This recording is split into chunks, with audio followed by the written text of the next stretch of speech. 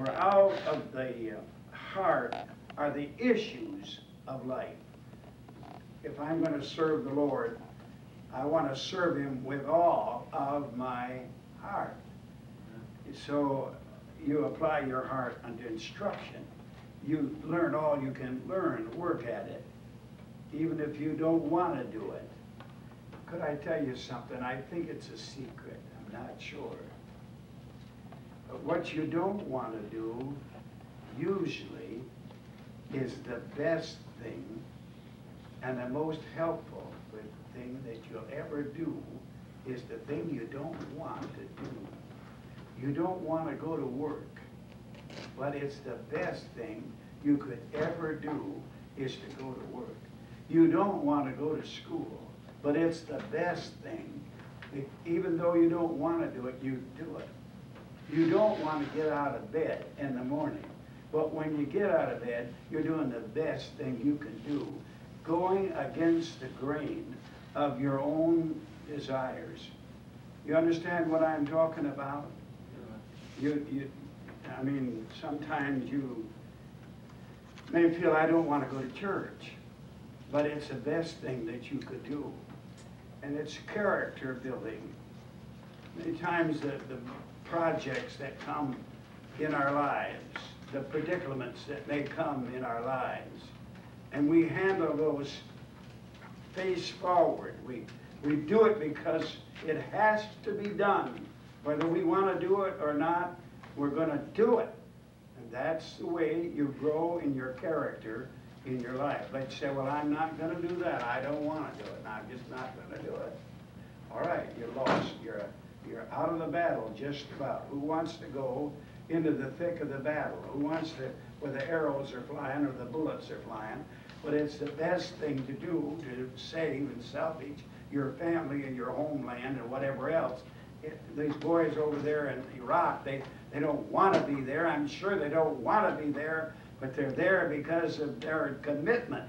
They're there. You understand what I'm trying to say? And in our lives as character building people, we do a lot of things we don't want to do. And if you get to the place where you don't want to do them and you're not going to do them, you're a slop heels. You're a slop heels, and you never will amount to a hill of beans, because all you do is what you want to do. You're lazy and selfish, and you're indolent, you're worthless as far as God's work is concerned. You don't want to get out there on the doors and knock on doors, and it's too hot, it's too cold, it's too rainy, it's too something else. So you say, I'll just let those people go to hell. It's when you go, when you don't want to go, your body says, no, don't go out there. And you just go right ahead. And the grit in your craw and the sand in your pants will make something out of you as a Christian. You understand what I'm talking about? That's character building. Do what you don't want to do. Study and dig and peruse in the books. Learn something. So that's too hard, I understand. But God wants us to move ahead with our Christian life. He said here in our text, apply thine heart unto instruction and thine ears to the word of knowledge. Do something about your life. I wrote down a whole scoodle of things here, and if you'd listen to your heart, let me tell you, write down these 5 things I believe would change your life. I won't go through all of this because it's too lengthy, but I'll preach it someday. How to be led of God. Number 1, when He counsels you, listen. That is, when He talks to you. Now you say, Brother Green, God doesn't talk. Oh, yes, He does. He does talk. He walks with us and talks with us. He does it through our thoughts. You never hear a thought, but you know something was said in your thoughts. You know when it registered, yes, I never thought of that before. Now that's God talking to you. And when He counsels you, and speaks to you through your thought life and begins to impress you, then you listen to God. Number two, when he cautions you about something, beware. That is, when God says, I wouldn't do that now. Don't go there. Don't wear that. Don't say that again. Don't do this. Because if you do, it would lead into trouble. When God speaks to you and cautions you about something, then you beware of those things. And not only that, number three, when he convicts you about something, stop it. Just stop it. Don't ever do it again. If I could ever get this message to my congregation, because if you're a Christian and the Holy Ghost lives inside of you, he's going to constantly bring to your heart things that are not right. I don't think anybody in this room smokes cigarettes. But if God spoke to you and said, now don't do that, it's a bad testimony, you're ruining your life, and you're smoking up the tabernacle of the temple of the living God on the inside, stop it. Stop that cussing. Stop that drinking. Stop that immorality. Stop that video. Stop it. Stop it. When God puts a conviction on you, then you stop doing that. And your whole life, Sister Blaine, will become a matter of convictions. And if you don't follow those convictions, then you compromise with yourself and with God and the Bible. God, if you read the Bible, God will put convictions in your heart. And God will actually dominate your life with your convictions. You understand what I'm talking about? Well, I could, but I can't. I know I could do this, and God wouldn't kill me, and God wouldn't send me to hell for it, but it would be against my convictions. I've already been convicted that it's wrong. And if I go ahead and go against those convictions, see, there's no tenacity. There is no substance about a human being that will not abide under his convictions. Who wants to change their convictions? I don't want to change them. It's sort of following through with what I just said, but I'm talking about these 5 things. When God counsels you, then you listen to God. And I want to tell you something about listening to God. The first impression is always God. You saw that? I couldn't do that. This would happen, that. Shut your mouth. That's not true. God's not going to have come in second or third or fourth or fifth with his suggestion. He's coming in first. As a child of God, he's told you, this is, I want you to listen to me. I'm going to tell you something. Well, if I do that, well, then you're all messed up. God, the first impression is God. The rest of it is human reasoning. And you better listen to God. It'll always be right. I wouldn't doubt not only in the spiritual world, but in the physical world. If you had some sickness come upon you, I believe God would tell you something's wrong in your body.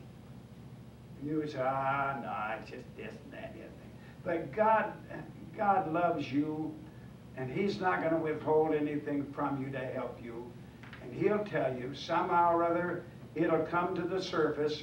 Somebody will help you to realize you've got a problem physically, and you need to take care of it. But he will do it spiritually. He'll help you if you'll listen. When he counsels you, listen. When he cautions you, beware. When he convicts you, stop. When he concerns you about something, get involved. When it concerns you about something, get involved. Like, for instance, you get concerned about those bus kids. Get involved. Get involved. You may not want to be a bus person all the rest of your life, but I being in the way, the Lord led me. That's what that man said that went to get a wife for Isaac. I being in the Lord way. I was doing something for God, and God spoke to me about, maybe you ought to do this. And you begin to climb the ladder with God. But you have to start. Lord, maybe I ought to take that Sunday school class in that primary department. I really want to become the pastor. But maybe if I started down here in the primaries, maybe God would let me climb this ladder or something. You understand what I'm talking about? Rather than, it's like B.R. Lincoln, that great evangelist, said, you can go into evangelism two ways. You can either start at the top and work down, or you can start at the bottom and work up.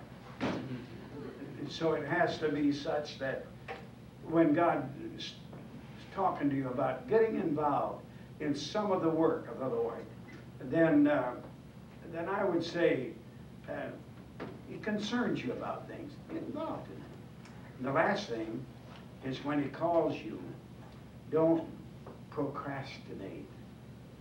Say, I can't do it right now. I've got this to do, and I've got that to do, and I got to raise my family, and I've got to pay off my bills. I've got this to do. I got that to do. I can't do it. I can't do it. But when He calls you, you better listen. And you better not procrastinate. Because God cannot move on your life and do what He wants to do. And every one of you as Christian people, and you want to be Christian leaders, that's how you get there. You don't get there. So I'm going to be the pastor of the First Baptist Church of New York City. You're not going to get there.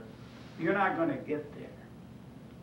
I mean, that pastorate opened up here 2 or 3 years ago, and I knew a man that sent in a resume to try to get in that First Baptist Church in New York City. It wasn't really that great of a church, but it was a church that George Washington was baptized in. He was baptized a Baptist in the First Baptist Church in New York City. That's quite a heritage. But anyway, you do what you're supposed to do. Do it graciously and with all your heart, and in the process of time, God will help you. But our verse here, and I'm going to have to move on, apply thine heart unto instruction, and thine ear to the word of knowledge. You don't have to be a dum-dum. You don't have to be a stoop-nagel. You can get some smarts. The Bible said that God could make wise the simple. That simply means that a person that isn't altogether that swift, he still can gain knowledge, line upon line and precept upon precept, and here a little and there a little, and that person can get some smarts and do something for God. Am I making any sense? I better move on or I'll never get done. Verse 13. Withhold not correction from the child, for if thou beatest him with the rod, he shall not die. Verse 14, thou shalt beat him with the rod, and shall deliver his soul from hell. Now, in this particular period of time, if you beat a man or a child with a rod, you would probably go to prison. If somebody saw you do it and turned it in to the social services, they would do that. They would feel like it was child abuse to do that.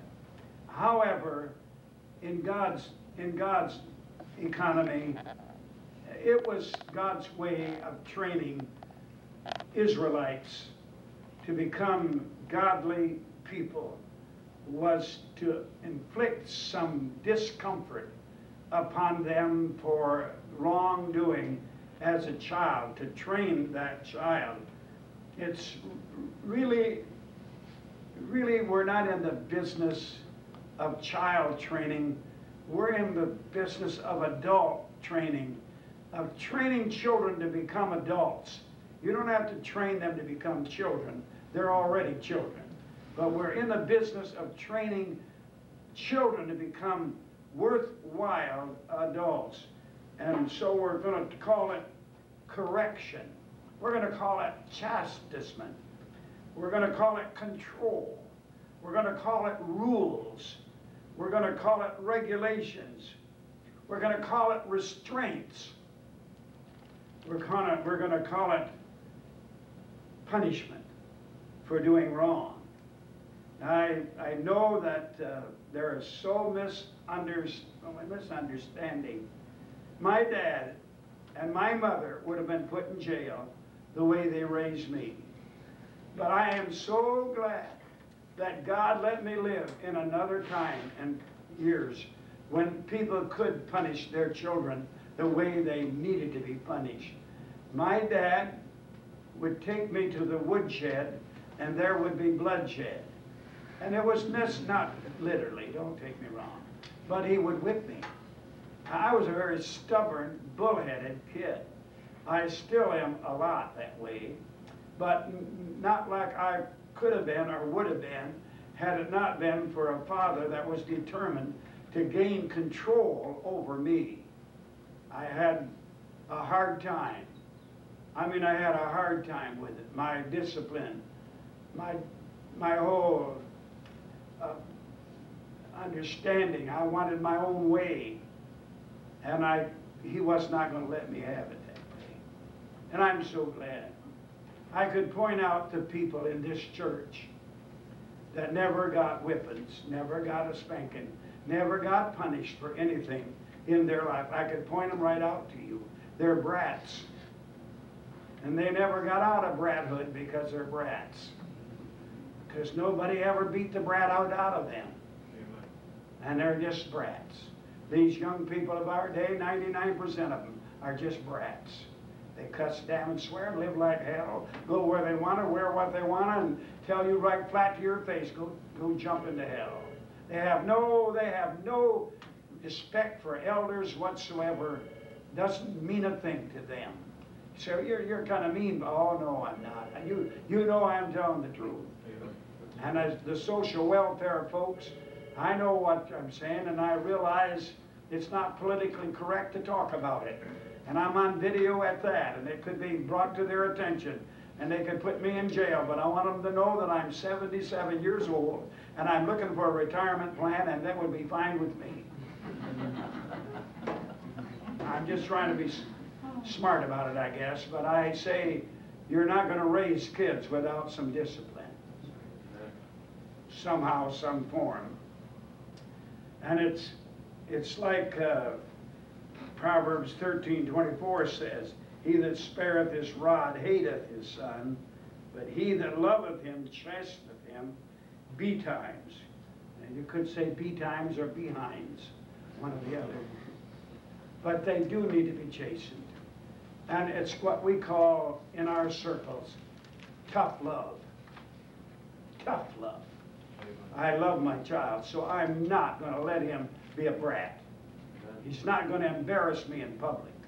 He's not going to grow up to be a criminal, disrespect the law and everything else. I love him too much to allow him to have that liberty to do whatever he wants to do.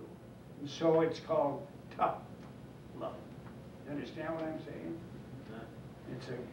It's the right way.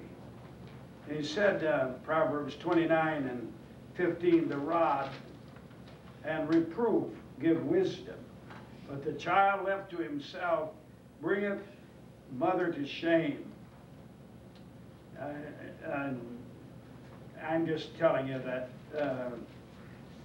I would rather have the child suffer a little embarrassment about getting punished than to have me suffer the shame of having a brat for a kid. Well, and not only that, it goes farther than that. This is what it says in Proverbs 3:1-2.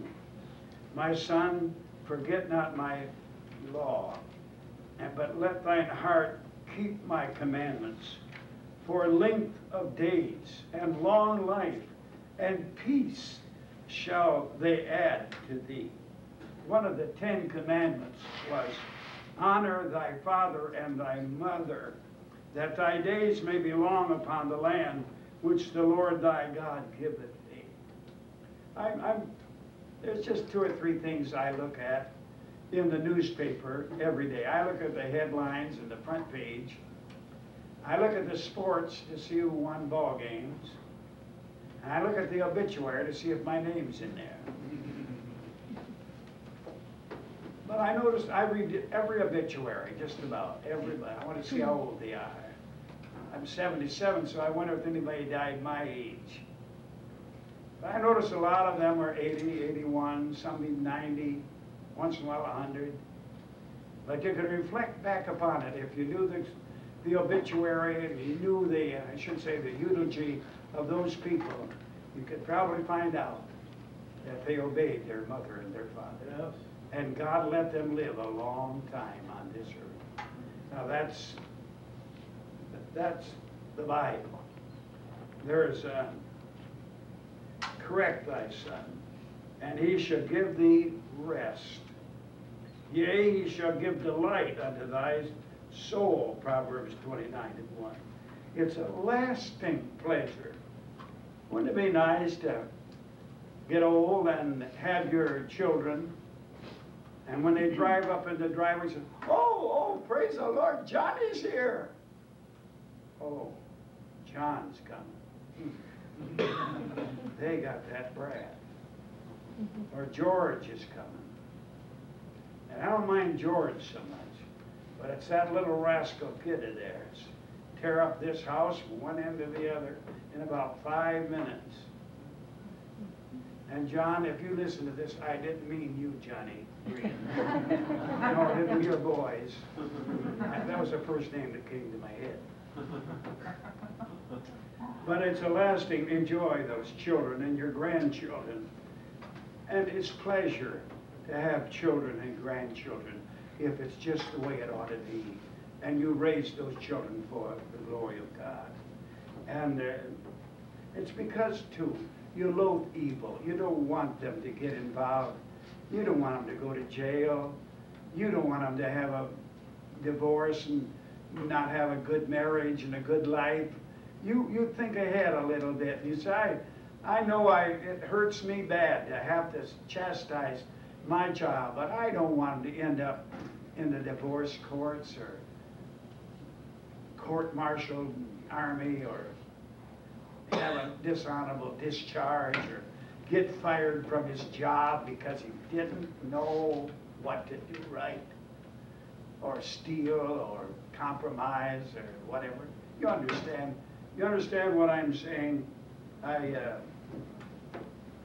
But most folks didn't get enough lickings or spankings when they were young, and it's very hard to pastor a church in these days because you have a lot of brats inside your congregation. Well, chapter 23, verse 15. My son, if thine heart be wise, my heart shall rejoice, even mine. Yea, verse 16, my reins shall rejoice when thy lips speak right things. How do you make a parent happy? A wise son is a pleasure to a parent, rather than doing those things that make them unhappy. He talked about the reins. My reins shall rejoice. The reins, I like the heart. They're a part of the inside the innermost soul. We're talking about reins. When you ride a horse or use it in plowing or whatever, you have reins. And it's like steering a car. You steer a car this way, but the reins of a horse, you pull it this way or this way. And that horse gets that idea that he wants to turn this way or turn that way. And that's what he's saying here about my son, if thine heart be wise, my heart shall rejoice within me. Yea, my reins shall rejoice. And when you speak right things, I'll know that I've guided you right. I'll know that you've got a hold of things. And I'll feel so much at ease to raise a good boy, to raise a good girl. Could I, a lot of young people in this class, let me tell you something. Pay attention to your parents. Do what they say to do. And even though you don't like to do it and resent it, it's like what I told you a few minutes ago. The things that you don't want to do are usually the best things for you to do. And when your parents don't want you to go there or they want you to do this, pay attention to them. I say it again 1,000 times. They're the best friends you'll ever have. They love you more than anybody will ever love you. They will. Now you say, well, I'm married to this woman, I'm married to this man, and they love me more than, oh, no, they don't. Oh, no, they don't. That love that your husband has for you, or that wife has for you, is a human love. It is a self-satisfying love. And many times, husbands love their wives, and they can lust after their wife, and they can relate with their wife. You don't do those things with your girl, with your baby, your daughter, your teenage girl, your grown married girl. You don't have relationships with her, no, never. You wouldn't even think about it, because there's a different love there.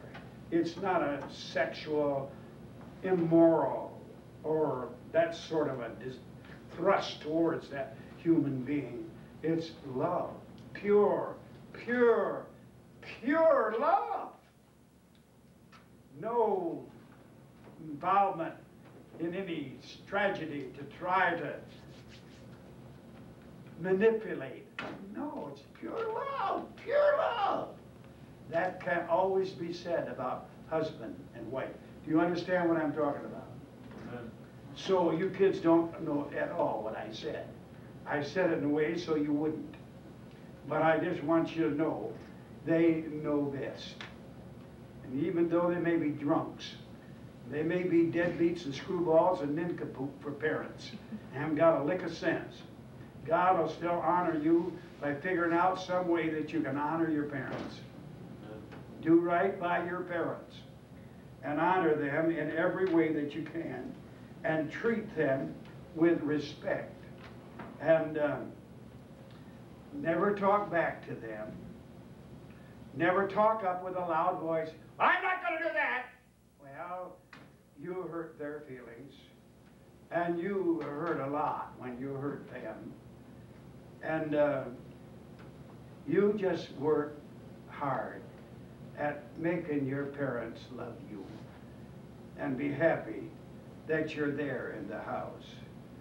And you get up in the morning when they call you. And you go to bed at night when they tell you. And you eat what is put before you. And you compliment the cooking. And you take correction without pouting. And you clean up your mess if you make it. As Solomon was talking to his son. It's like a relationship with a son and a father. It's like a relationship with God the Father and his Son. There's a double meaning here. Not only respect your father and mother, but respect God and obey him. Do what he tells you to do. And I would like to have my mom and dad. I wish I could go and dig them up out of the Eureka Cemetery and have them back in my home, love them and respect them all over afresh. You can't do that. But you hear me talk about my mother and dad a lot. When I was growing up, I had feelings just like you did. Boy, my dad is really strict. I wish he wasn't so hard on me. But after I grew up, I went to my dad and I said, Dad, I love you, and I wish I wish you'd have given me more spankings than you did. And he said, Dad, you spanked me with a razor strap, piece of leather about that wide, about that long, and he sharpened his razor on. And I said, I'd like to have that razor strap. I'd like to hang it up in my office forever as a reminder of the chastening hand of the Lord. He looked for it, he never could find it. I found one, some wasn't his, but I got one in my office at the house.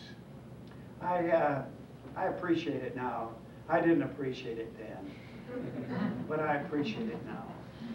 And if I'd have had a bunch of screwball parents that was so lovey-dovey and doted on me and give me every blessed thing I wanted, I'd never been in the ministry today, I know that.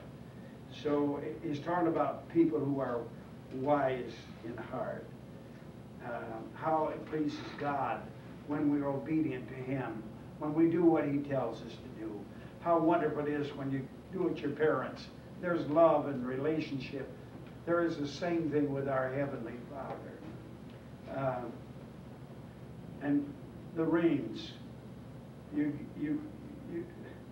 give the control of the reins, the authority to your parents, and you give that same reins and authority to God. You will give it to God because you gave it to your parents. You will give it to God. If you're rebellious against your parents, you're going to be rebellious against God. You do what you want to do. It's your own life. But I'm talking to you about developing your life for Christianity and for the things of the world, for the things of the Lord. I don't know what you want, but I know what I want. I want God's blessing on my life. I'm going to have to quit there. I have given myself to this lesson. I don't know how many. I got from verse 10 down to verse 16. I don't know if that's good or bad.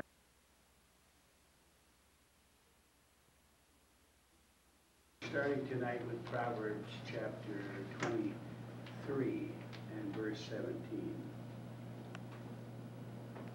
Let not thine heart envy sinners, but be thou in the fear of the Lord all the day long. For surely there is an end, and thine expectation shall not be cut off.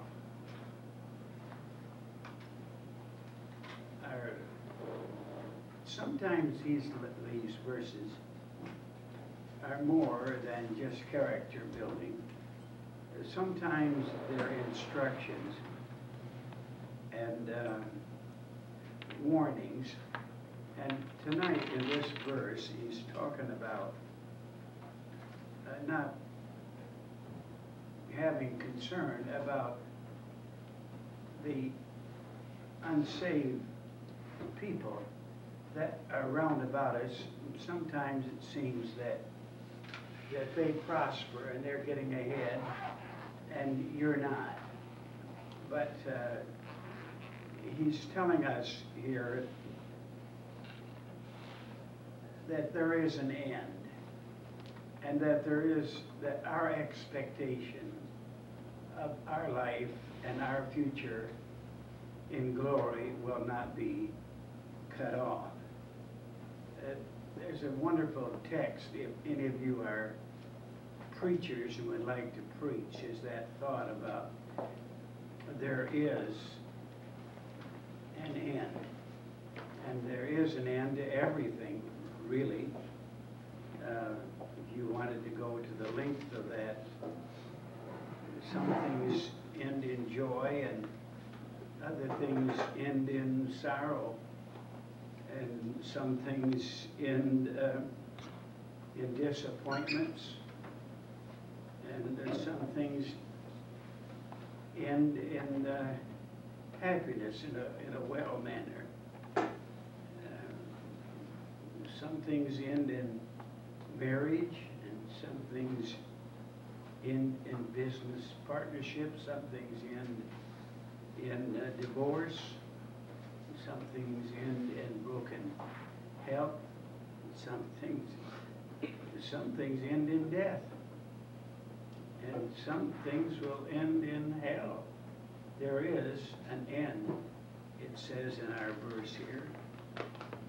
That is, there is an end of life here on earth. There is an end of getting by with sin. And of course, there is an end of opportunities to win souls. But don't ever envy people.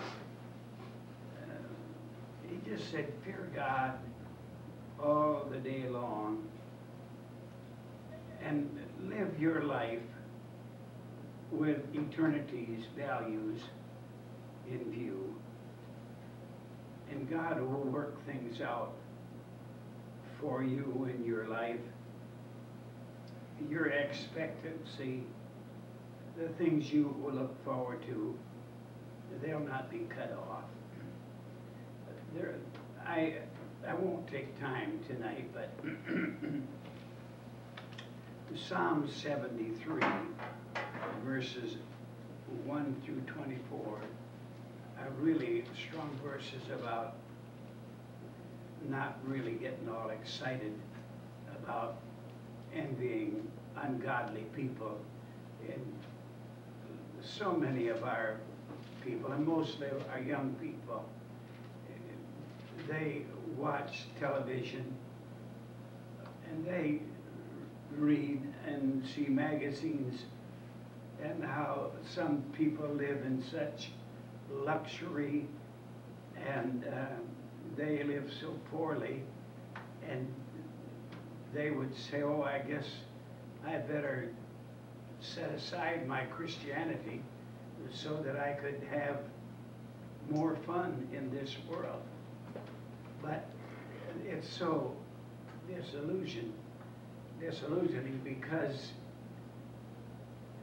the devil covers up all of his tracks so that you can't see the unhappiness and the miserable condition that is with those people who don't live for God. Solomon said, just fear God all the day long, all your life long. God will not let you come up at the end of this thing without fulfilling your expectancy.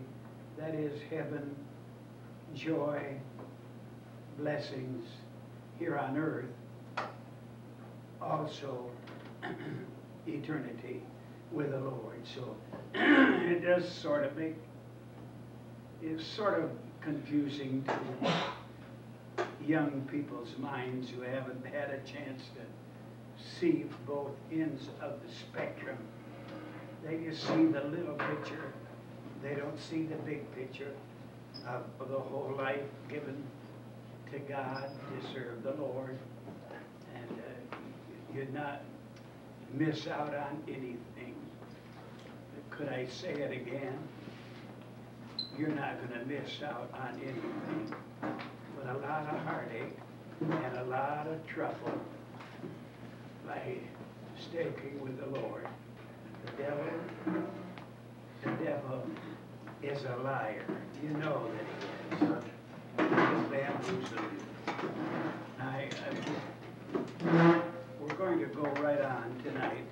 I'm going to see if I can finish this chapter. It'd be a miracle if I did, but it'd be good to move ahead a little bit. But Proverbs 23 and 19 says, hear thou my son, and be wise, and guide thine heart in the way. And there's three outstanding words in this little verse. First is hear, and the second is be wise, and the third is guide thine heart in the way. You notice it's Solomon talking to his son, hear thou my son, and to you young men that are here particularly tonight, pay attention. Here, my son, pay attention to your parents. Pay attention to your pastor. Pay attention to your principal at school. Pay attention to your professors, your teachers, and pay attention to people that care for you, and pay attention to those at work that are your superiors. You could keep yourself in a wonderful life if you would listen to those especially who are in authority over you. He said, be wise, be regular, be consistent. He's talking about being responsible and having character. He's talking about being respectful to everybody and to be reasonable and not a hard-headed person. He's talking about being real and not being a counterfeit. He's guide thine heart in the way. Stay with the faith of your fathers. I'm saying it again. You're sitting in this class. This class is held in the Parker Memorial Baptist Church. This church has been established as a fundamental, independent, Bible-believing King James Baptist church. Now, that doesn't mean that every church is like this. It isn't. We have convictions. We have standards that are set up. You don't have to follow the standards to come to church. A lot of people that come to church, they don't follow the standards. They just live like they want to live.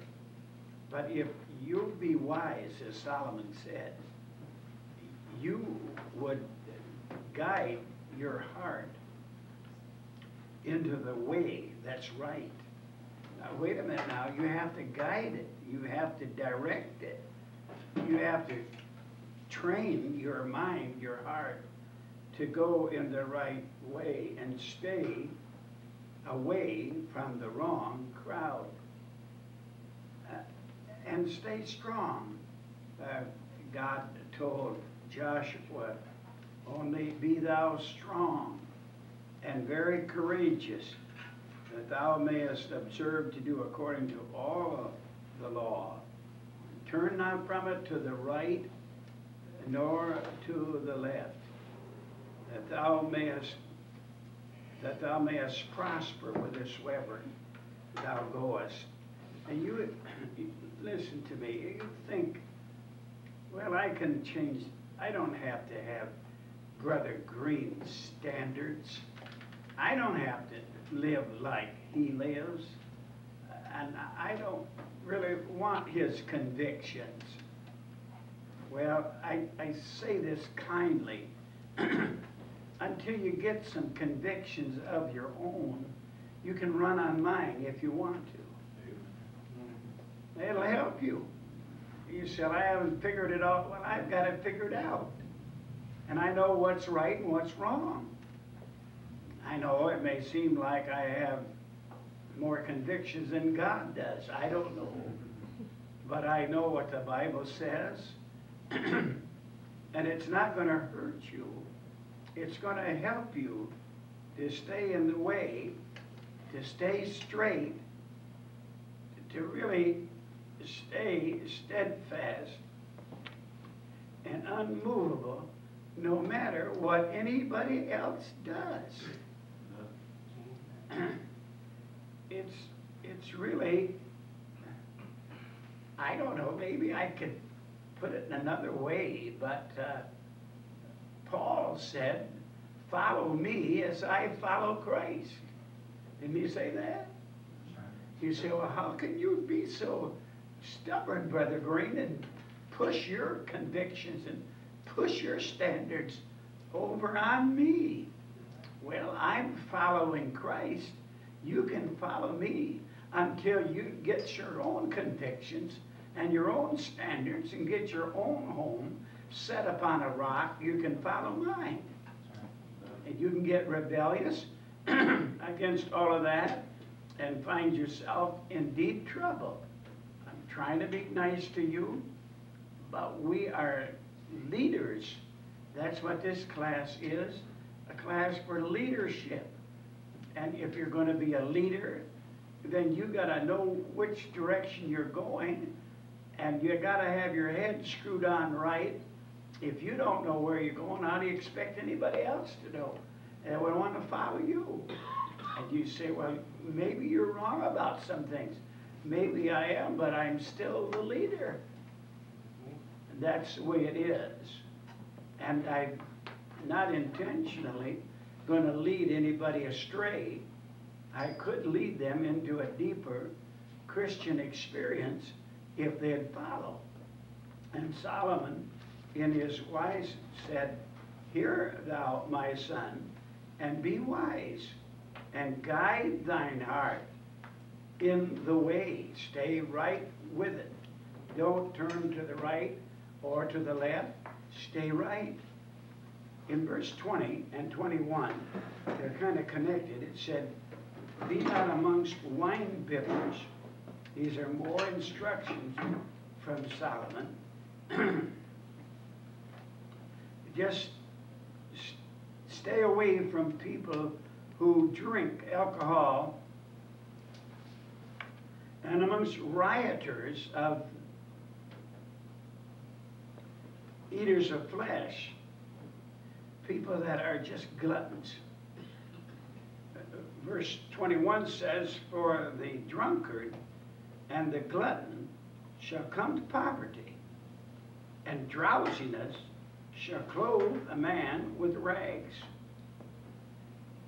Again, Solomon, the wisest man that ever lived, is telling his son, stay in the way. Don't hang around folks that are jerks and screwballs and nincompoops and drunkards and gluttons, and all they do is just fool away their time.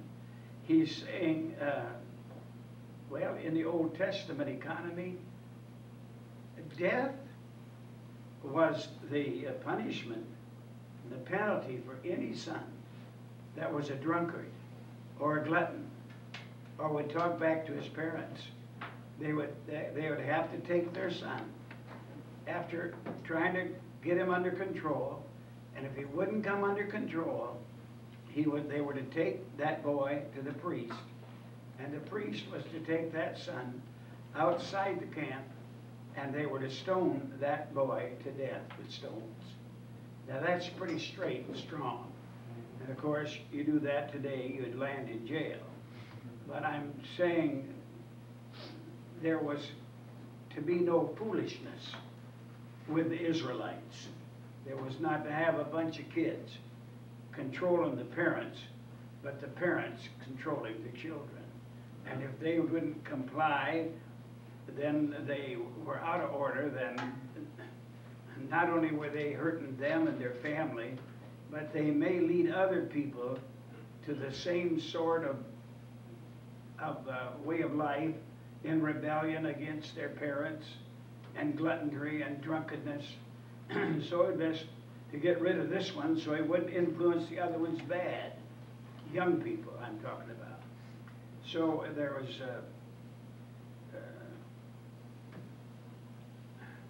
if you're a stubborn child, if you were a glutton, if you were a drunkard, and you were a slave to intoxication, he said, there's no hope for you. I write down these scriptures. Now, I'm not giving them to you tonight, but Deuteronomy chapter 21, verses 20 and 21, tells about this stoning of these children who would not obey their parents. and who got involved with strong drink.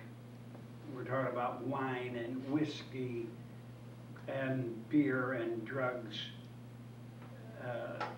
Young people, listen to this, old man, never let it ever come to your lips.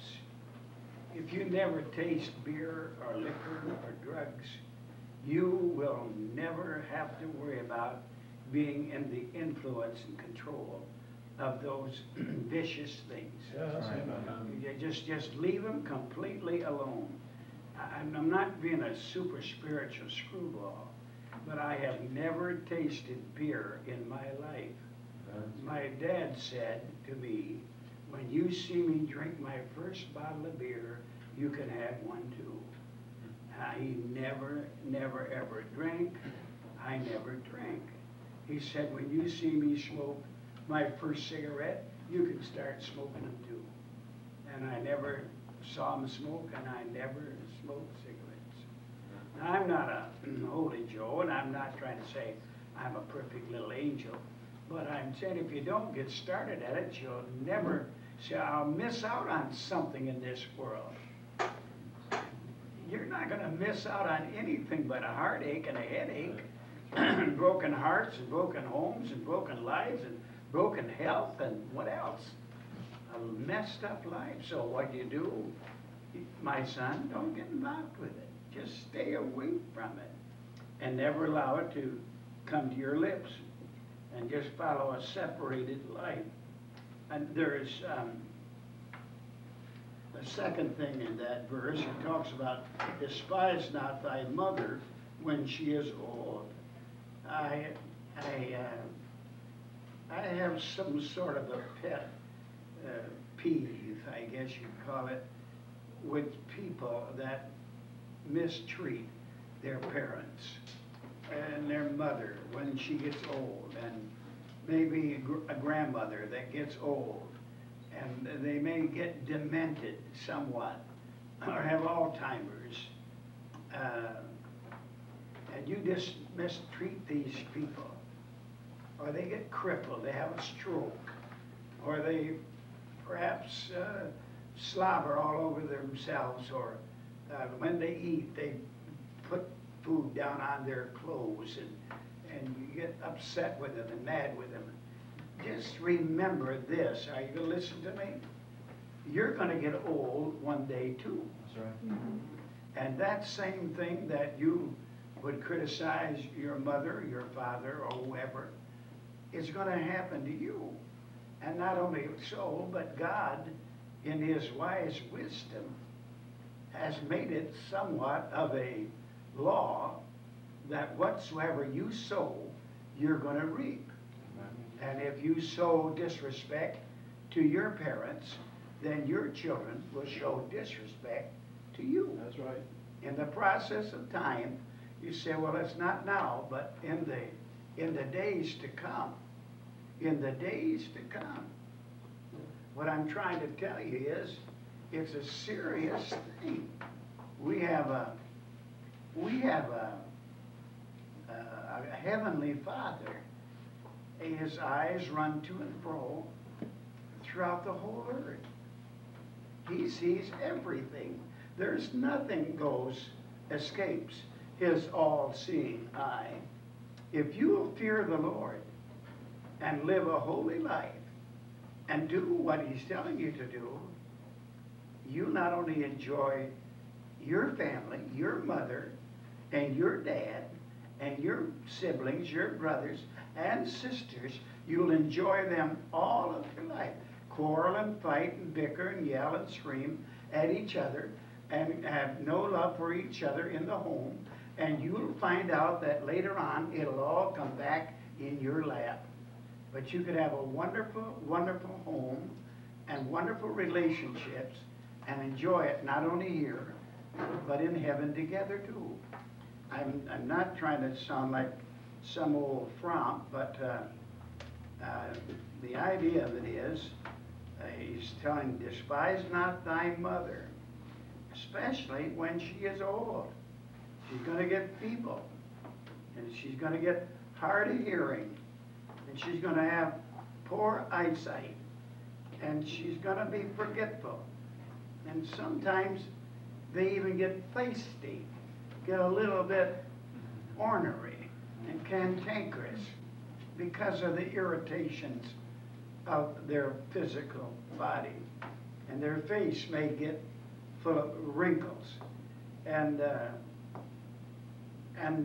somehow or other they would be a burden to you to have them around. And so what do?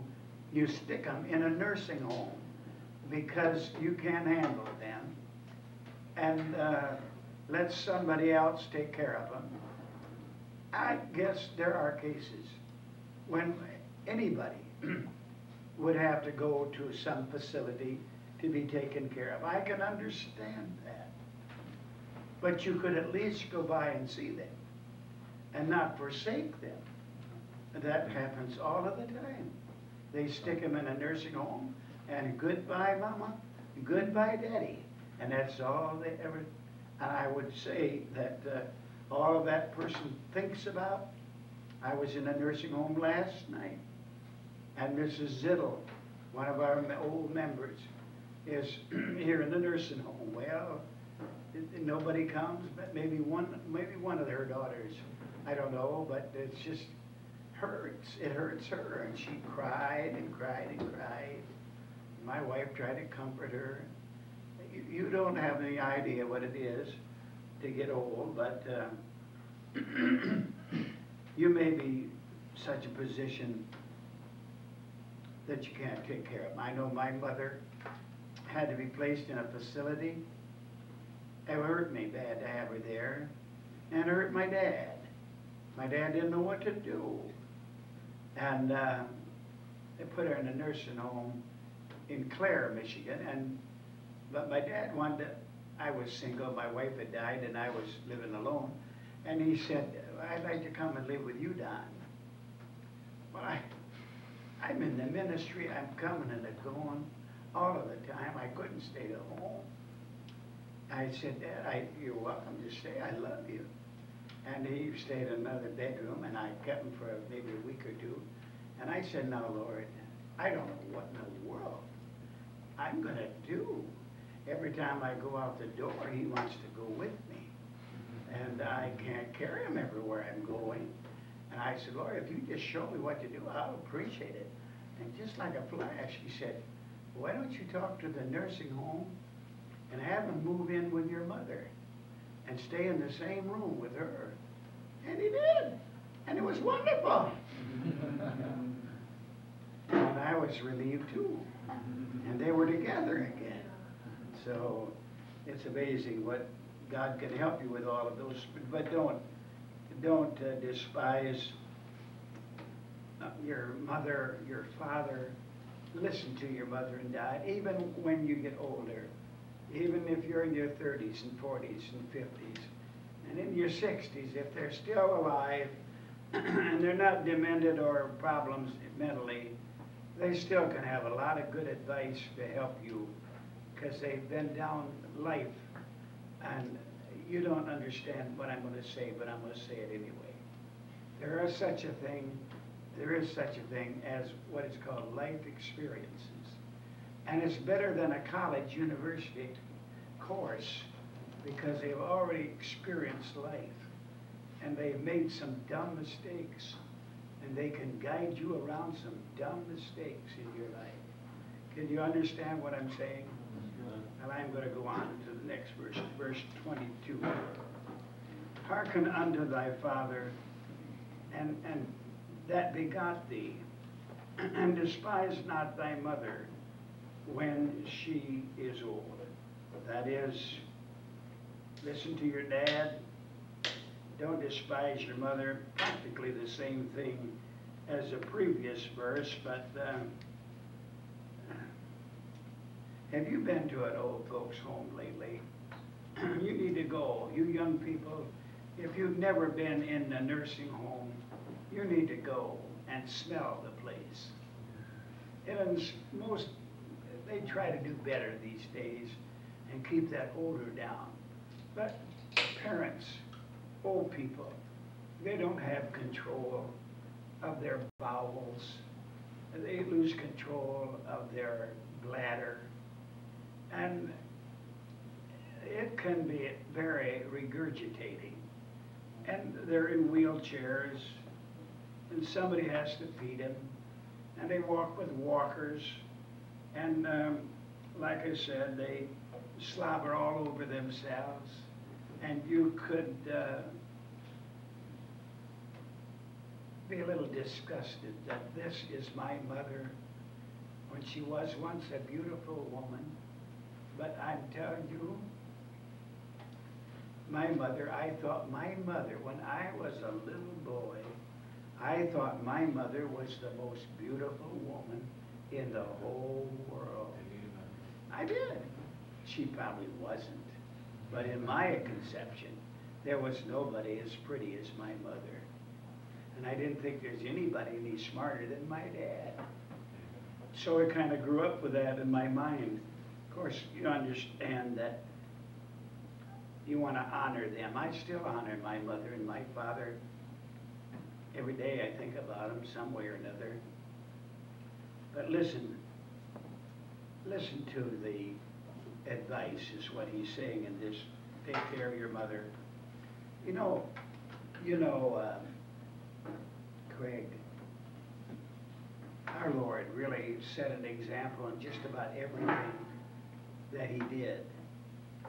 You remember when he was hanging on the cross, he said, John, behold your mother. And he said to his mother, behold your son. I might have got it backwards, but don't hold it against me. But I've often thought about that, Brother Gunning. I've thought about where was his half-brothers and half-sisters that they didn't want to take care of their mother. But he thought more about John, who was the beloved disciple and knew that she would be in wonderful hands if John took care of his mother. So there was a concern for his mother, even Christ our Lord. So just take this as advice from the wisest man that ever lived. And let's go to verse 23. Buy the truth and sell it not. Also wisdom and instruction and understanding. This means to acquire truth by all rightful means. Even at the risk of your life, I suppose. Proverbs 4 and 5 says, get wisdom, get understanding, and forget it not. Verse 7 says, wisdom is the precious thing. Proverbs 16:16, how much better it is to get wisdom than gold, and to get understanding rather to be chosen than silver. You just go for it with all of your heart to know the truth. And when you get the truth, he said, don't sell it. Don't sell out to anybody. Don't give it away. You earn it, you found it, you know what it is. Don't lose it. Don't sell it. For these young people that are in our Christian school, actually their parents is buying the truth. They're getting an education. Their parents are paying for it. And I know that if you're a homeschooler, somebody has to pay for it. They have to pay for the paces or pay for the material. And they're buying the truth. And you're not going to get the truth at the public school. You're going to get atheism, and you're going to get evolution and humanism and socialism and worldliness and anti-Bible and morality and drugs and drink and dirt and dance and demonic music and all that sort of thing. So what you're doing, actually, whether you're homeschooling or you're sending to Christian school, you're buying the truth. You understand, in the sense of the word. But don't sell it to the world. Don't backslide. Don't, you know, get bamboozled into something else.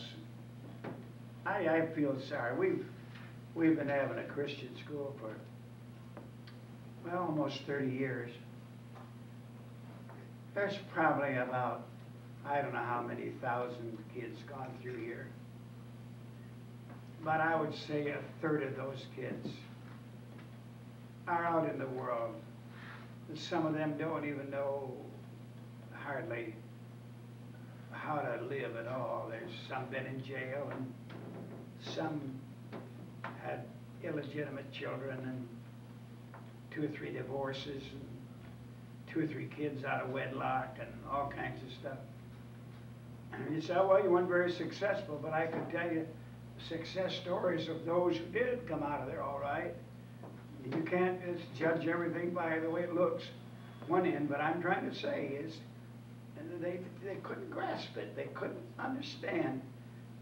And years gone by, I used to give character building lessons every day at school. I don't do that now, I just do it on Tuesdays and Thursdays. But I still get letters. I got one not very long ago said, Brother Green, I really appreciate it. Those character building lessons that you gave in school, I've never forgot them, and they're still sticking with me, and I try to live by it. So, you know, sometimes things run in one ear and out the other ear, and sometimes in this class you'll hear something say, I don't like that, but it runs through and runs out. But who knows, something might stick, and if it does stick, it might help you through the humps and bumps. And Mrs. Blaine, there are a lot of lumps and bumps, isn't there? A lot of lumps and bumps. And if you could be steered around some of that in your life, that's what Solomon's talking about. I'd hate to have you be left bewildered and confused. Don't sell it. It's the cost has been high to get the truth. Buy it, get the truth, sell it not, and don't sell out to the devil nor anybody else. Let me go to verse 24. I'm doing pretty good, aren't I, Donna? Okay. The Father of the righteous shall greatly rejoice, and he that begetteth a wise child shall have joy of him. The father and thy father and thy mother shall be glad, and she that bare thee shall rejoice. A lot of these proverbs have to do with parents and childhood and relationships. And like I said, a lot of it is Solomon talking to his son. But, you know, you'd have to understand this truth. When you listen these next few minutes, where did he get all this from? Of course, he got a lot of it from God. God told him he'd give them wisdom above anybody else. But truths, standards, convictions, values have to be passed down. And he got this from his father David. A lot of this from David. And the process, I wish I could, I've done this before in this class, but I'm going to do it again tonight. This here is Grandpa. And this here is my dad. And this here is me. And this here is my children. And so Grandpa passed his values to my dad. My dad passed these values to me. I've passed these values to my children. And my children are to take these values and pass them to their children.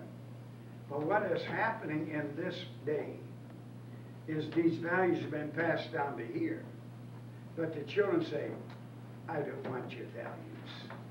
They've been indoctrinated by the hippies and by humanism and socialism, John Dewey, and a lot of other fruitcakes.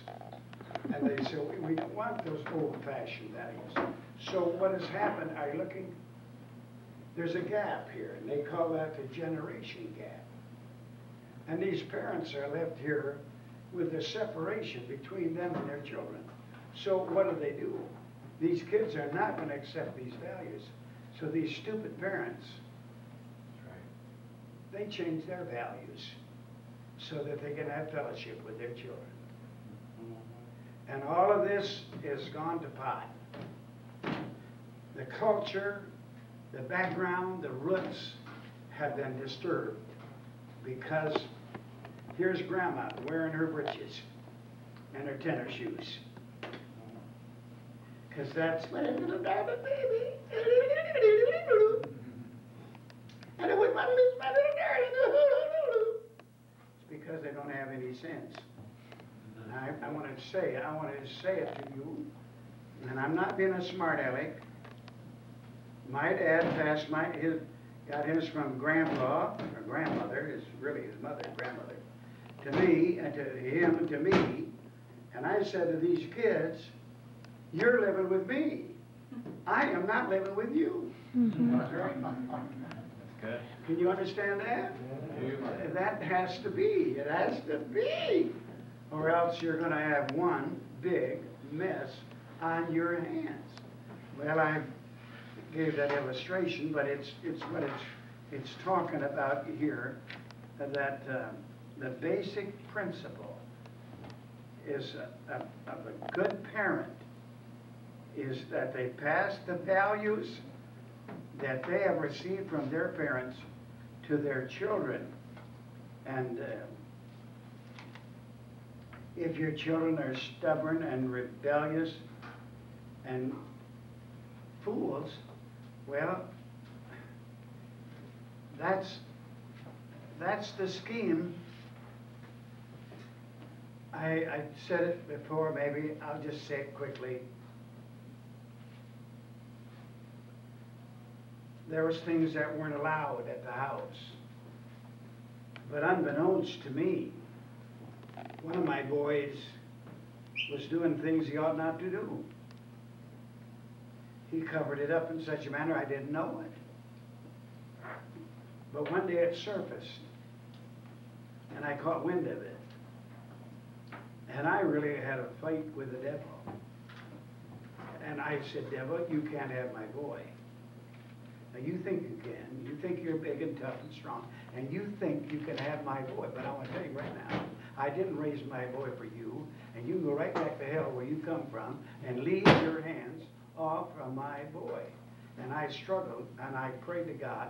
I was praying to God in one breath and telling the devil where to go in the next breath. Yeah. And I prayed, and I back and forth in a puddle of slop from my eyes and my nose and my mouth. But I was totally determined that my boy was not going to be the devil's boy. Amen. And God saw the pit that I was going through and bailed me out of that situation. And that boy got straightened out, got saved, and now he's one of the best preachers in the country. You say all you want to say. You can do what you want to do. If you want that kind of life, you want to put up with a brat at the house, you can put up with a brat. But that's not my cup of tea. And I just, sure life, you do as you please with it. But I think the basic here is that the peer pressure is so strong on these kids that they would like to go with the rest of the crowd. And Dad and Mother are left with a broken heart and the allegiance to the parents. and the obedience to the parents, and the disloyalty and the distrust. Kids, again, there's a lot said in these verses tonight. It's been strong on this, but the next generation is really important. Your children. You say, well, I don't have children yet, but you will have children. I mean, you say, well, I'm so ugly, nobody would marry me. You ought to be around the ministry for a while. I see some of the ugliest people get married. People I never dreamed would ever get married. They're uglier than a mud fence. But somebody's screwball enough to marry him. So don't give up. It'll be all right. Sooner or later, you'll get married. And but anyway, parents have this tremendous responsibility. And don't be a fool and reject your parents' advice. My son, give me thine heart, and let thine eyes observe my ways. Don't break that chain of values coming down to you and to your family. I think that I'd like to go to verse 27. For a whore, now you see again, Solomon is sitting with his boy. Now he's going to talk with him about the birds and the bees. He's going to say, a whore is a deep ditch. You know, young people today hardly know what ditches are. But when I was growing up, ditches were everywhere. The highways had a ditch on both sides of the road because and the pavement or the road was built on a kind of a crest like this, so that water would run to this ditch or to this ditch on the other side. And many times they were deep. I can remember back when I was a boy, 16 or 17, I had a car. I had a 1929 Chevrolet. That was in 1944. So it was only a 15-year-old car, but it was a 1929 Chevrolet. And I thought I was pretty important to have a car at 16 years of age. And back then, you could drive if you were 12. And you didn't have any driver's training either. Usually your mother and dad or somebody else taught you how to drive. That was a pretty good thing, I thought. But, you know, kids were a little more responsible, I think they are now too. But I remember getting off into a ditch with my car. Wow. I'd have a wrecker come pulling me out of that thing. But we're talking about a ditch. Usually when you get into a ditch or a pit, it's difficult to get out of that ditch. And he's talking about a woman that is a whore, a bad, moral woman, is a deep ditch. And a strong and a strange woman is a narrow pit. And she also lieth in wait as a prey and increases the transgressors among men. He's given a little advice to young men here that they should be more interested in getting an education and getting wisdom than choosing and chasing after women. Immorality is a deep ditch. It's like a rut. If you ever get in that addiction, are you listening? This ditch, this pit, it's like a rut. And you get in that rut, and it's hard to get out of it. Get in that ditch, that pit of immorality, of pornography. It's very difficult to get out of that ditch. when you ever get into it, because your mind is messed up by it. It's like a drug. It's like tobacco. It's like drinking whiskey. It's an addiction, and it gets into your thought life, and it just corrupts everything about your mind. And you'll talk dirty. You'll have a dirty mind. And when you get into this ditch, it's more than just your mind. It gets into your heart, and it becomes a way of life to you. And this addiction, this rut, this ditch, this pit, in the process of time, you become a weirdo. You become a sex fiend. You can become a pervert, a rapist. Your whole heart and mind, you say, you're talking to, basically I'm talking to young men. I don't know women. I don't know what they think about. I've never figured them out. I'm an old man, but I've never figured them out yet. Never. They're just sugar and spice and everything nice. That's what they are. But I know that men's minds, young men as well, their mind is filthy. I don't care who you're looking at. You're looking at somebody that's filthy, because their flesh will promote this sort of thing.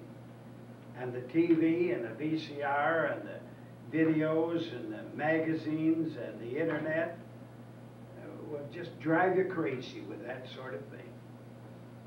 And it's forbidden in the Bible. It's called fornication. And it's forbidden. You can't do it. You can't have filthy mind and have faith in your soul and have power of God on your life. It was said in Revelation 21:8, whoremongers shall have their part in the lake which burneth with fire and brimstone, which is the second death. Bad girls are deep pits, deep ditches. A strange woman is a narrow, narrow pit. And they'll destroy your mind and your soul. And verse 28, they lie in wait like a lion and deceitful. You say, how do they deceive? I'll tell you one way they do it. Now look at me. And they put this perfume on. You can't see it, but you can smell it. It's just like a deer after a doe. He can smell that doe. And that woman smells so sweet. She's got this little perfume going for her. That's deceit. No, girls, don't stop wearing deodorant and perfume. But I'm just saying it's a part of that. And they do more than that, just perfume. They have a body language. They know just how to go about it to attract boys.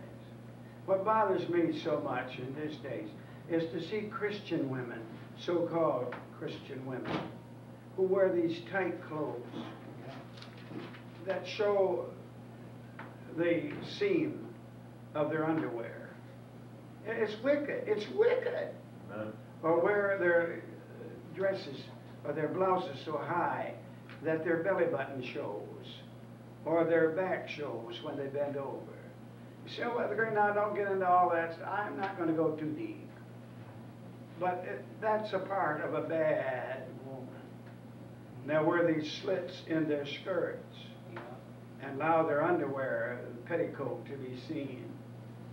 I think if you want to have your petticoat, why don't you wear it on the outside if you want to see it? But it's not right. It's not, you say, well, I'm just keeping up with the fashions, Brother Green, and my skirt's so tight.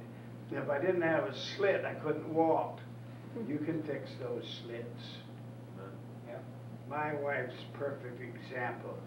I buy all of her clothes. You say my wife looks pretty and like what I wear. I buy everything she wears. She's got a whole bedroom full of clothes. But I'm just trying to say, we don't wear slits. She could put a kick pleat in that thing and it looks just as nice. And you got just as much room. I'm just trying to tell you though, that body language and that clothing, and a lot of suggestive words and little eyelids, they just many a man and a little cute little smile. And first thing you know, you're a deadbeat boy, you're dead meat. Increases the transgressions among men. Oh my. There's a character building lesson here about staying clean. It is, Paul said, Brother Armstrong, it is good for a man not to touch a woman. Isn't that what he said? Just leave them alone. Don't even hold their hand until you're married. I mean, it's your life. Do as you please. And I want to tell you what, you're going to do just as you please. And my little sermonette to Christianettes who smoke cigarettes and drive Corvettes is not going to change your mind a bit. Amen. I'm going to go to this 29th verse, and 29 and 30 and 31, 32, 34, 45. We'll go all the rest of the chapter. We'll do all of it. Who hath woe? Who hath sorrow? Who hath contentions? Who hath babblings? Who hath wounds without cause? Who hath redness of eyes? They that tarry long at the wine, they that go to seek mixed wine. Kind of much to be said about liquor in the Proverbs. Solomon seemed to have some insight on the awfulness of it. Who hath woe? You know, woe is a judgment that's basically in the Bible. It has something to do with troubles. We had a president when I was a kid. His name was Roosevelt. And he was from Virginia. And he would say, his wife's name was Eleanor. She was a terrible, liberal, wicked woman. I think Hillary Clinton is patterning her life after her.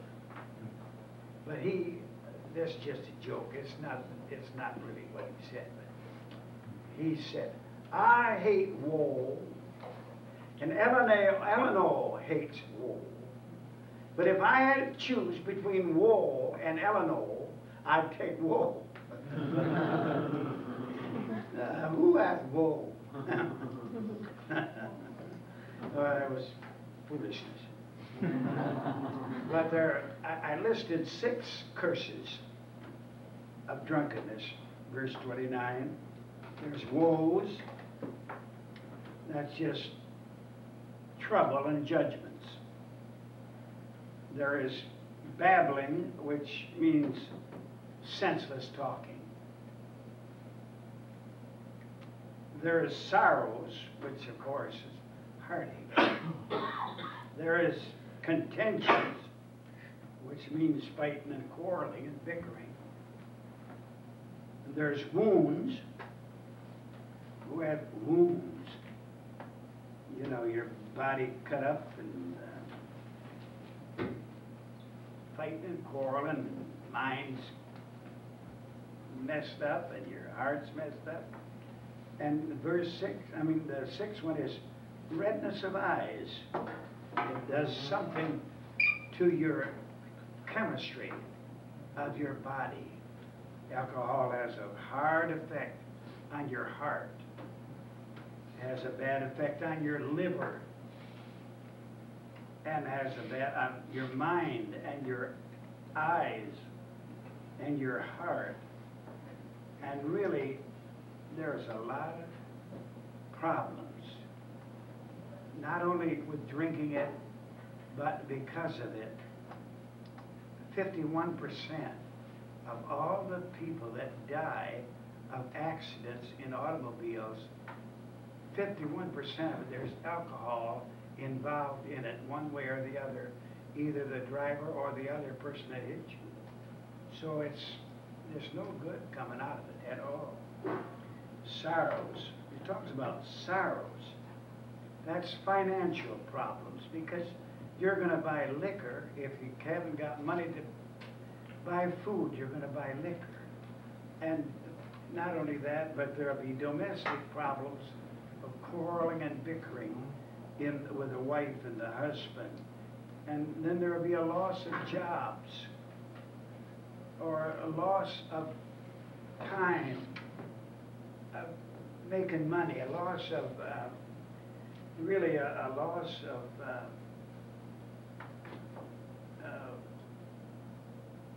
Prosperity. wife or health. There's nothing much good going to come out of any kind of drinking whatsoever. Strong drink. There used to be a song. They don't sing these songs anymore. Cigarettes and whiskey and wild, wild women. They'll drive a man crazy. They'll drive him insane. That's a good old hillbilly song. I've heard that. And it'll just drive you crazy.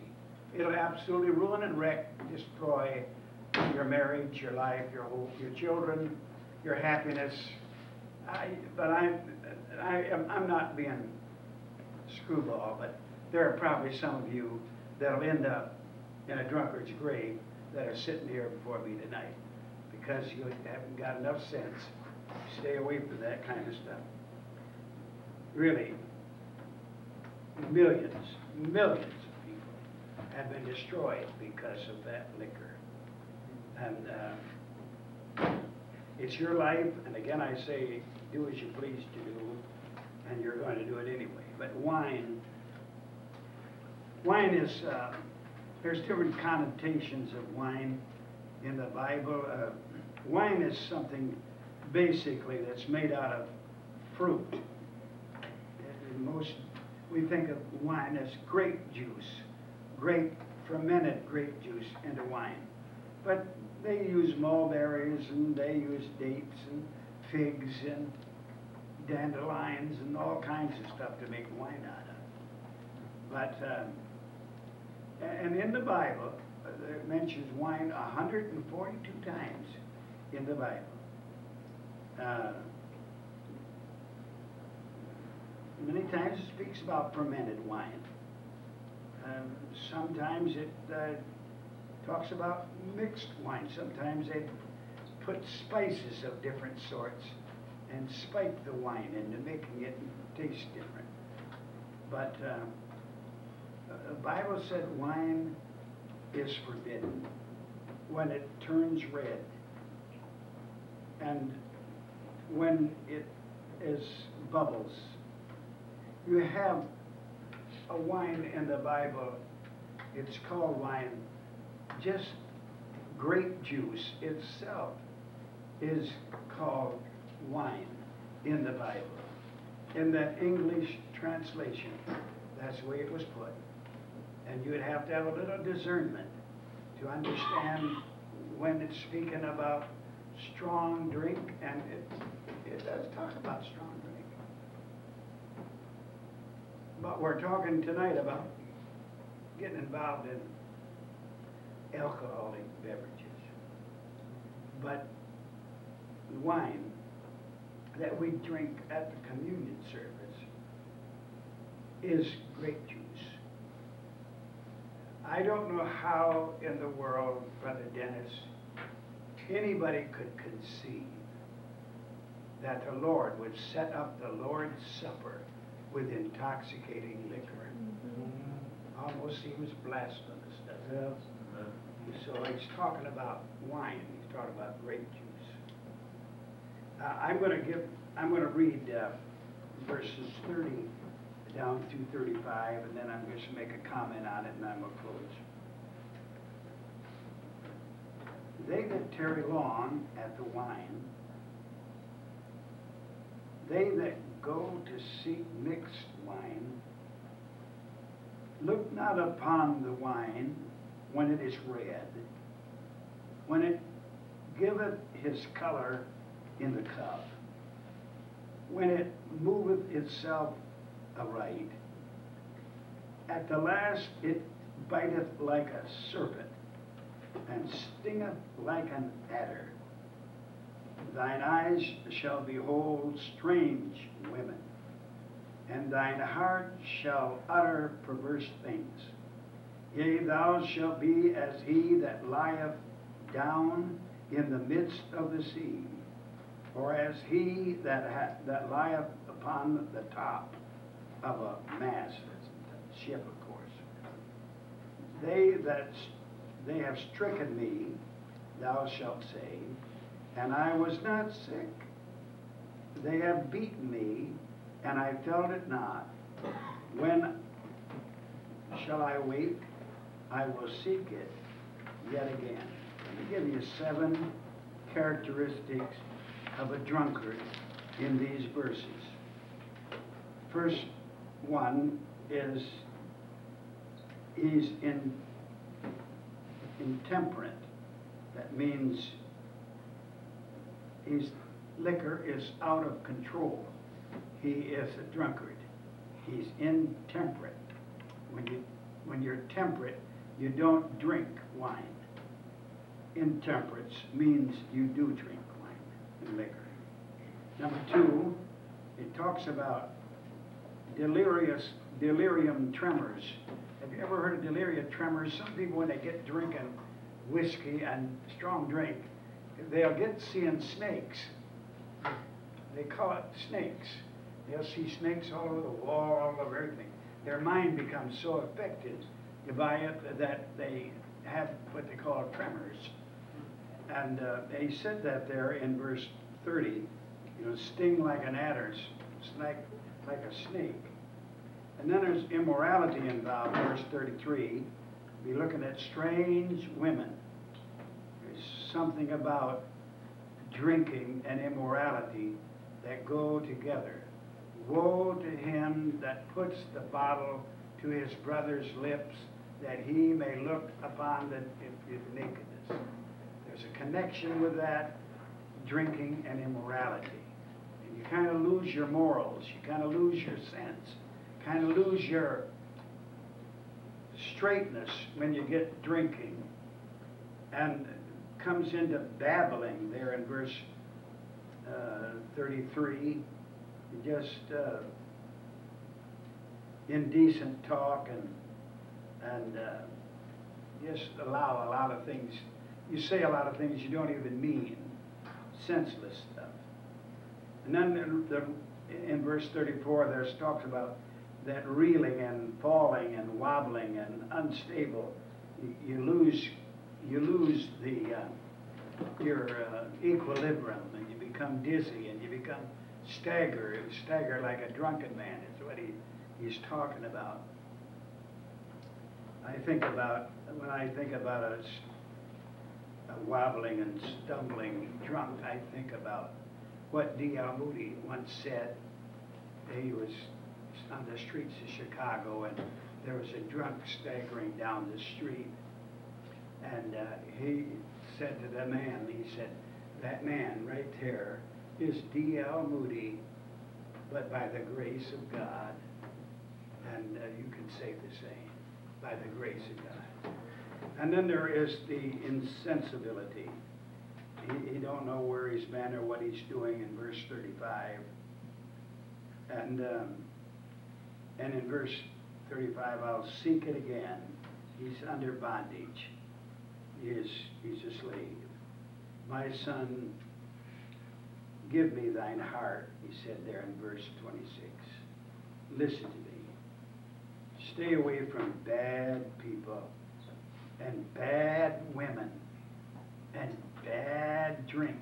That's those three things in this little last part of this chapter. It is so deceitful. Let me just give a little illustration, okay? I know I've taken more time than I normally do, but I had my three youngest children went to Bible college at Massillon Baptist College in Massillon, Ohio. They graduated. Dr. Bruce Cummings was the pastor of that church, and of course, president of the school. But he told a story about his family. He had a brother who grew up in the same home, had convictions and standards and values just like him. And he was a Christian boy. But he got married, and they had one little thing they liked to do better than anything else. They liked to eat out. Well, in order to eat out and enjoy it, you almost have to go to some place that has liquor, because it has the atmosphere. They have the little lights, and you know, you could go to McDonald's, or Burger King, but they like to go, and they would always serve cocktails, you know, and they'd say, would you like to have a cocktail before your meal while you're waiting for your meal? Oh no, we don't drink. We're Christian people. We don't drink. And he said that went on and on and on for years. But one day he was tired, and the waitress said, could I give you a cocktail? And he said, well, maybe I'd try it. So he had a cocktail. And that led to drunkenness. And it led to a breakup in the marriage. And Brother Cummings told about the day that his brother and his wife busted up, and he left the home and left the children. And he said that little boy of his grabbed a hold of his leg and said, oh, Daddy, Daddy, Daddy, Daddy, don't leave us, Daddy, don't leave us, don't leave us, Daddy. But he left it anyway, over that damnable liquor. It'll take you farther than you want to go, keep you longer than you want to stay, and cause you to pay more than you want to pay. That's it for tonight. Thanks. I hope it's been worthwhile.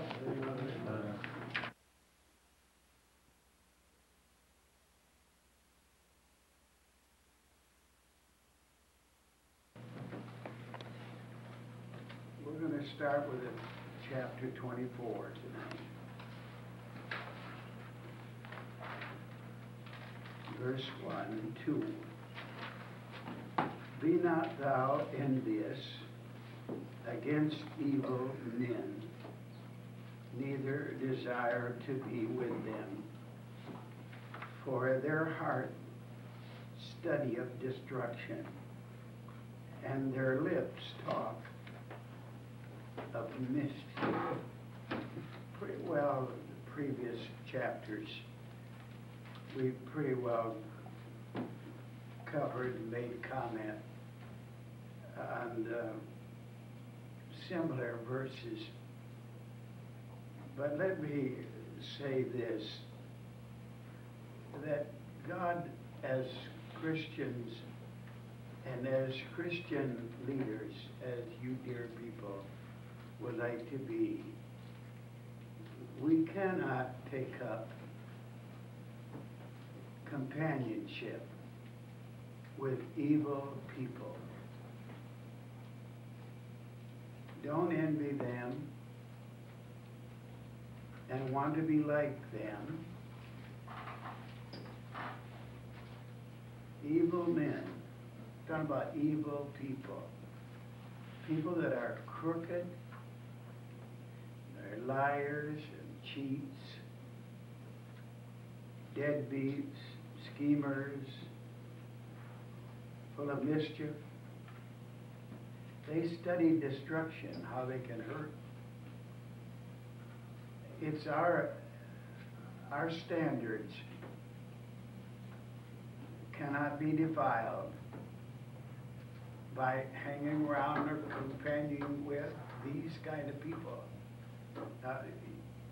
You tell me who your friends are, and I'll tell you who you are. You're not going to rise much higher than your friends. And if you hang around this people, you are going to discredit yourself. People will not have respect for you if you clutter up your life with hanging around people that are not good people. There are plenty of good people in our Christian circles, in our church. Our church has wonderful people in it. There are some people in our church, right here in the midst of our class. Tonight, somebody yelled, fire, fire, and some little child put a toy in the microwave up in the nursery, so we got pretty excited about that, but it's all over and everything is just fine. I was talking about Proverbs 24, verses 1 and 2, which is talking about making the right kind of companions and associating ourselves with people that will not bring reproach upon the cause of Christ. I want to say something about this. I've said it a lot of times, but I say it again. I don't really care much for super spiritual people. People who are so goody-goody and that they will not even humble themselves to talk to people that are bad and wicked and ungodly. And that's not our position at all. Our position is to be kind and good and thoughtful and loving to everybody, but not to be buddy-buddy with those that are not living right and doing right. Now, let me also say that a part of our Christian responsibilities as leaders, as 2 Corinthians 6:17 says, wherefore come out from among them, and be ye separate, saith the Lord, and touch not the unclean thing, and I will receive you. There is no place for anybody in leadership in the Christian life that is not separated from the world and from worldly pleasures and from worldly people. 2 Corinthians 6:14 says, be not unequally yoked together with unbelievers. For what fellowship hath righteousness with unrighteousness? And what communion hath light with darkness? Well, there's no place for us sitting around fellowshipping with people who are not good and godly. It'll hurt you. It'll hurt your testimony. And like I said, tell me who your friends are, and I'll tell you who you are. There's something about Christ, sincerely trusting in Christ, sincerely wanting to serve the Lord. You'll have to understand that Christ divides. He separates, he divides. Sometimes it divides mothers from dads, husbands from wives, children from parents, parents from children, and from loved ones, and friends and neighbors. There's a dividing there. You just cannot, you can be nice and kind and thoughtful. Do all you can do and should do. But don't get involved with these kind of people, or else it will hurt you. Ever since I was a young pastor, there's been a verse of scripture. I might have preached on it one time in all these years, maybe twice, but I can't remember. But it's a wonderful verse if any of you young preachers or anybody would like to preach on it. I think it's great. It's Exodus 11 and 7. Know how that the Lord doth put a difference between the Egyptians and Israel. God's put a difference between God's people and the worldly people. Maybe some of you haven't learned that yet, but I think from what I can observe, most of you have done that. You have made a break from the world. Separation in itself is a doctrine throughout the Bible. It really declares who is really on the Lord's side. When you're a separated Christian, it means that you've made up your mind that you're going to serve God and not mammon, not the world, and not be involved in worldly things. I'm trying to help you. I don't know if I'm saying it just right or not, but to be separated, it demands dedication and real determination not to be involved in or practice worldly things. And most of you know, or have any connection with me, know I'm so dead set against television because it is so corrupt and so worldly. And I'm sure I wouldn't want to put the whole invention down and say that it isn't a wonderful invention, because it really is tremendous to think about the capacity of picking up these pictures out of air and putting them into a screen on a television screen. It's almost incredible. I can remember when I was just a little boy, maybe 13, about 13.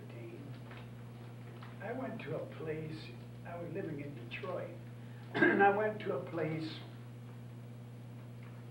where WJR, which is a radio station, had set up a television. This is 1941. This is before our televisions were on the market. And my mother and dad was in one tent, and I was in another tent. And they took pictures of me in this tent, and they could see me on the screen in another tent. We thought that was one of the most wonderful things in all the world. 1941. But it is a wonderful invention. But it looks like to me that the devil has really taken over the industry. Now, there are some good things on television. And you can know that just about every garbage can has got something good in it. And if you want to dig down through all the garbage, you might find something you could eat. You understand that? And that's about the way it is with television. There's some good things there, but you'd have to have a strong willpower to be able to discern what you should be watching and what you shouldn't watch. But it takes determination and dedication to be separated. And it takes a kind of a development that comes with Christian growth. Separation develops It gets stronger and stronger and stronger as you become a stronger Christian. Unless you backslide, you know, when you backslide, that you're going the other direction. And people who have been strong Christians can backslide. And one of the best ways is if you've taken a television out of your house and you put one back in, you're in trouble. Mm-hmm. Percy Ray, probably one of the greatest Christians I've known in my life, said that if a Christian ever takes a television out and puts it back in, usually some great tragedy happens to that family one way or another. Mm-hmm. So I wouldn't mess with it. I'd leave it in before I'd take it out and put it back in. It has to, television isn't the only thing you're separated from. You're separated from the world, but you have to be separated unto Christ. There's a double, then there's all sorts of separation, and really, to be honest with you, there is no end to it. There is no end to it. I mean, the Amish people, and bless their heart, believe that you shouldn't have an automobile because it's worldly and whatever, and they have horses and carriages. And you say, well, that's carrying a little bit too far. Well, to them, that's not. I mean, you know, we could shut off the lights in this building because it's modern. But I'm not trying to be funny, but there is no end to it. And some people carry it to the place where it's almost ridiculous. They make a fool of themselves in this world. But when you're separated, you display your love for God. And really, God delights in you when you're separated. So you really believe that? Well, I read the Bible, and the Psalm chapter 4, verse 3 said, the Lord has set apart him that is godly for himself. He set you apart. You separated unto him, he'll set you apart. And he'll love you. Well, he loves everybody. God loves everybody in the sense of his whole nature is love. And I'm sure that he doesn't love me anymore and he loves you. I'm not trying to say that. But God does show some respect for people who walk uprightly and try to do right. Now, I'm sorry, I've been a little long on that verse or two, but we did have a fire drill in between that, did we not? Let's go into chapter 24, verse 3 and 4. Through wisdom is a house builded, and by understanding it is established, and by knowledge shall the chambers be filled with all precious and pleasant riches. Houses, homes had to be built.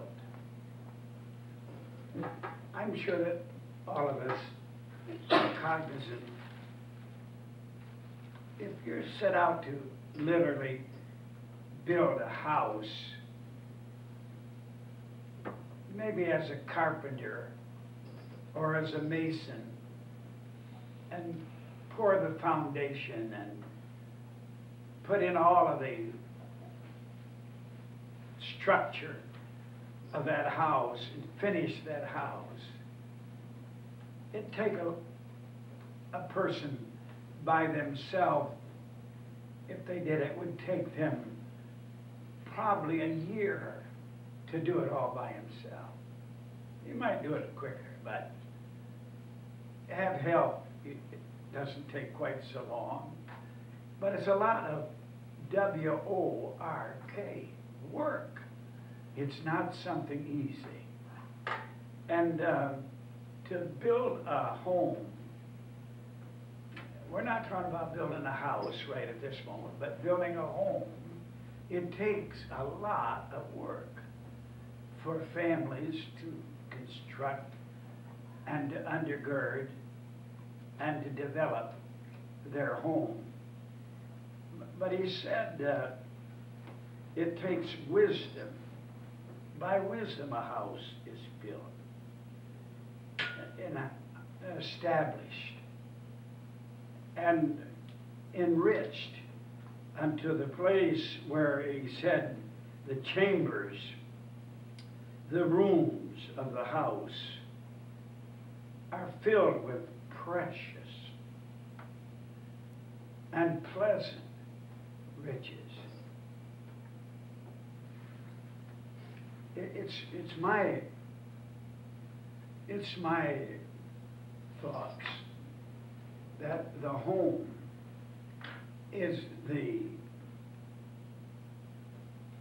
bulwark of society. It's the foundation of society. Home and marriage instituted by God. It's interesting to study the Bible. You know, the first book of the Bible, the book of Genesis, the first couple, 3 chapters, talks about a marriage of Adam and Eve. And the last book of the Bible and the last chapter of the Bible talks about a marriage and a bride and a bridegroom. The Bible begins with a marriage and ends with a marriage. And there are a lot of marriages in between the pages of the Bible. And marriage is really quite an important part of the Bible. It doesn't seem to be that important to some people now, but I believe the breakdown of our civilization is the breakdown of the home. The home itself, the structure of it, the people that live in it are involved in a struggle to at least mom and dad to bring that home into unity and a bond of peace. I think that unless you have a good home life, it's very hard to be straightened out emotionally. That is, people have mental breakdowns, have distraught thoughts, nervous tensions are brought about by a home life that isn't peaceable and precious and pleasant, as our verses talk about here. I don't think ever in the history of our country have we had so many weirdos and kooks and psychopathics and spaced out space cadets, ding-dongs, screwballs, dingbats, space cadets that we have. People are screwballs. Maybe it's just you and I are the only ones that aren't. I don't know. I'm just kidding, of course. But I'm trying to say is we're in a terribly